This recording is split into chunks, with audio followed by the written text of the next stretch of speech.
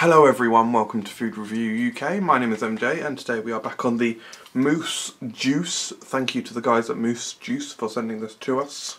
As I explained in the Blue Raspberry review, this is a flavoured energy drink, and this company do other things like protein things like powder and whatnot.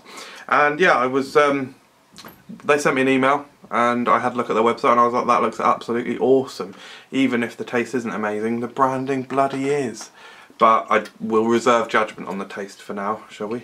Anyway, this is berry flavour and it is a zero sugar drink. So let's see what we're dealing with. The blue raspberry one was good, pleasantly surprised. Wow, this reminds me of, I've said it once or twice before on the show I think, but this reminds me of the Bubble Works at Chessington. Very, very, very strongly reminds me of that. Oh wow, it's got some really nice, that smell was amazing. It had like a hint of Bakewell to it. Yeah, but the Bubble Works, Professor Bubble Works at Chessington World of Adventures in the 90s was a very different beast to how it became in the early noughties.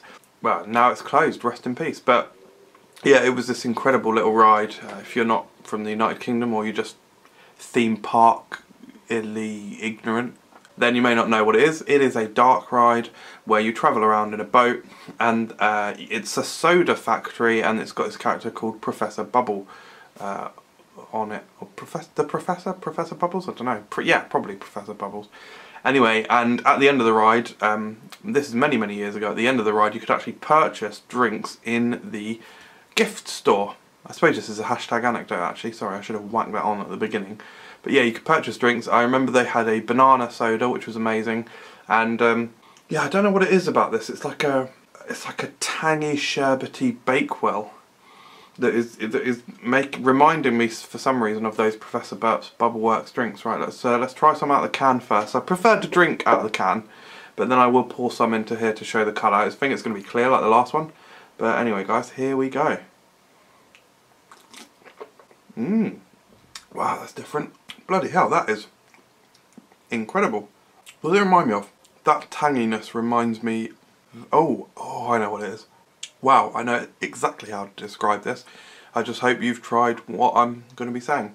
First of all, that Bakewell flavour comes through very strongly. It's really good actually. It's like a cherry Bakewell, almondy cherry-like flavour. Let's pour some out. Yeah, pretty clear like the other one. It's got quite a fine fizz on it, like a very fine bubbled fizz. I do have to say the negative about this one is that you can taste the sugar-free aspect of it. I didn't really get that with the other one, but this one, yeah, the sugar-free kind of element of it, the diety tasting kind of thing comes through at the end. That being said, I think I prefer the flavour to this one. It's quite a bit stronger.